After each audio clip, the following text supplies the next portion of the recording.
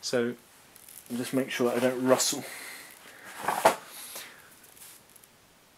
So, questions about steady state economy. There are regularly used arguments against the notion of a steady state, and one of the arguments used is that we can still have economic growth if we decouple energy emissions from carbon dioxide. Sorry, let me start again.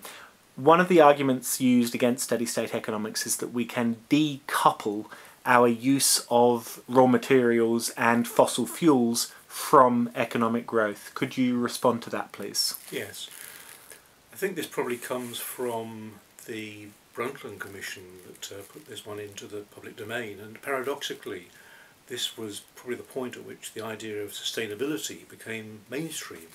But the problem was that they talked about sustainable growth, and as you say, they have this idea that you can decouple emissions from growth by improving our technology.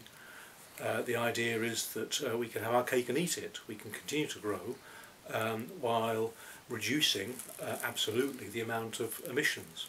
The problem is that those who bother to look at this carefully, and there have been several scholarly reviews of this now from different sources, so several independent reviews of this, have reviewed the evidence, and it seems quite clear that firstly you can only relatively decouple.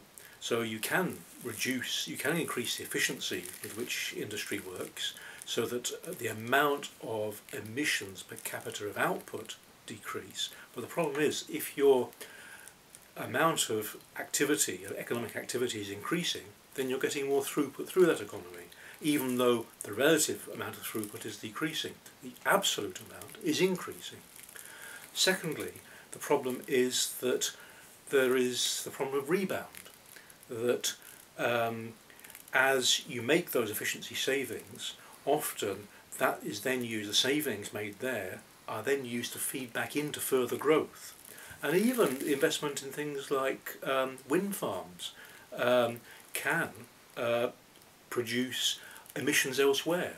So for example, by making available free electricity, cheaper electricity, that can then trigger other areas of the economy. For example, that mean that people buy more petrol because they can afford to be more mobile. And